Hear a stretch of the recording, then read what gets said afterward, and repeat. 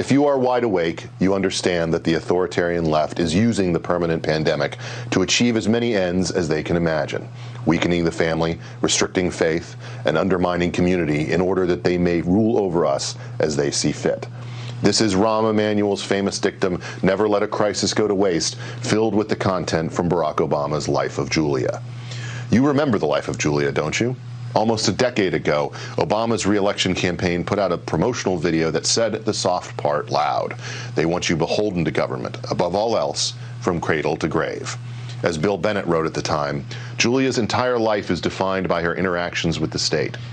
Government is everywhere, and each step of her life is tied to a government program. Notably absent in her story is any relationship with a husband, family, church, or community, except a community garden where she works post-retirement. Instead, the state has taken their place and is her primary relationship. The left is using the pandemic to make permanent the lives they want you to lead. We've seen churches closed under the guise of preserving life, neighbors reporting on each other under the guise of unity. We're all in this together, so long as we all stay in our homes and don't socialize. Teachers' unions are the most powerful political entities in American life, to the point of wrecking the lives of their students if the teachers don't want to work. Local small businesses have to close, but Walmart can stay open.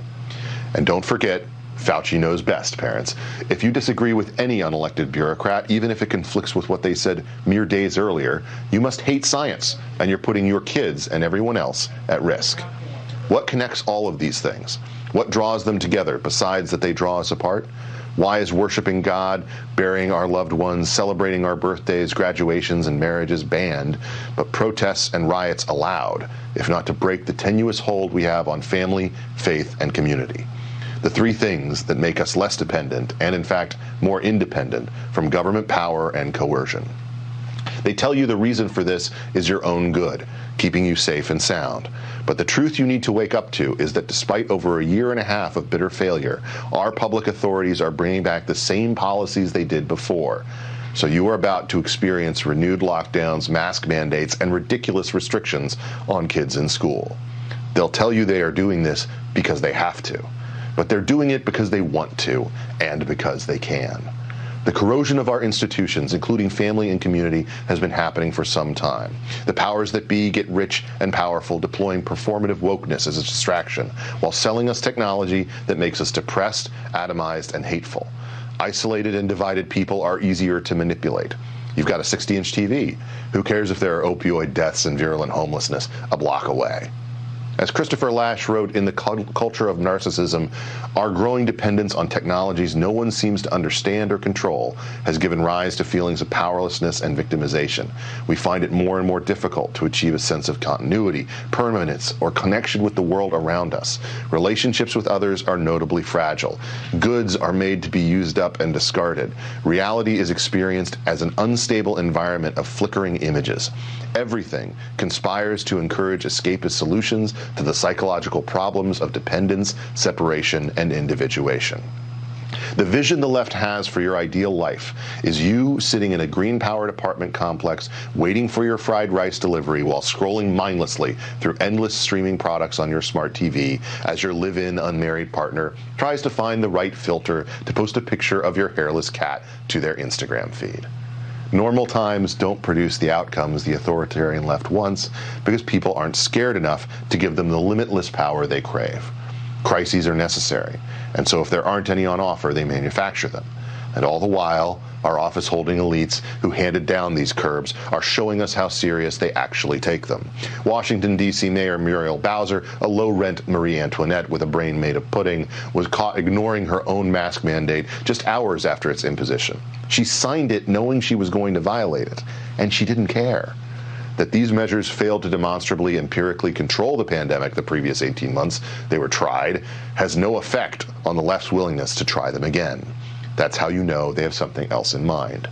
Consider that under the ever-growing pile of so-called COVID relief measures, we've sent almost $300 billion to public schools. That's more than we spent rebuilding Europe on the Marshall Plan, even accounting for inflation. And yet still, unlike our peer countries around the world, American schools remain locked down. Who is that money for? It's not for the kids who may never recover from their lost education. Most of it won't even be spent this year. It's fuel for a different agenda, designed to raise subjects, not citizens. It's enough to make anyone furious. But a tough question conservatives should answer must be, where is Julia supposed to turn today in the wake of this pandemic? A single mom, hampered by college debt, facing an uncertain financial future, disconnected from those around her? In the absence of strong family, church, and community bonds, why wouldn't she just give up and get used to permanent dependence? The hard answer is that without strengthening these institutions of American life, the path of the authoritarian left will always seem easier and more straightforward, even if it is built on a lie. A long time ago, a Frenchman named Alexis de Tocqueville warned against the life of Julia approach to governance, writing, "What good does it do me after all, if an ever-watchful authority keeps an eye out to ensure that my pleasures will be tranquil and races ahead of me to ward off all danger, sparing me the need even to think about such things? If that authority, even as it removes the smallest thorns from my path, is also absolute master of my liberty and my life, if it monopolizes vitality and existence to such a degree that when it languishes, everything around it must also languish. When it sleeps, everything must also sleep. And when it dies, everything must also perish." There are still plenty of Americans who won't take that deal. That's why the left's efforts to weaken the family, if not done carefully, will backfire on them. When teachers start telling kids they and their parents are racist, parents might actually get fed up.